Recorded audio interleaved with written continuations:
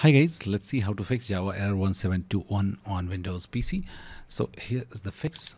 Very first fix is just search services in the search box to open Service Manager. Click on services to open Service Manager window. Now just locate Windows installer service. Okay, just locate Windows installer service. Now once you've located it, double click on it.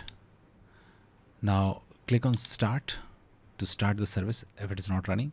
If it is running, click on stop to stop it, and then click on start to start it after a few seconds.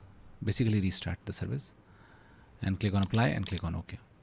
Now the second thing which you have to do is to go to this link. Okay, I have given this link in the description of this video. Just open any browser of your choice which you prefer, and then just go to this link, and now this official Microsoft website, and click on download. Now based on your system configuration, select that particular file. So how to know whether your PC is 64-bit or 86, that means 32-bit. Okay, so for that just search system information in the search box. Now click on system information and just locate system type. So in my case it is 64-bit. Most modern computers are 64-bit today. So just check that your PC is 64 or x86. So in my case it is this, so I'll select this. If your case this is this, just select this, click on next and download it.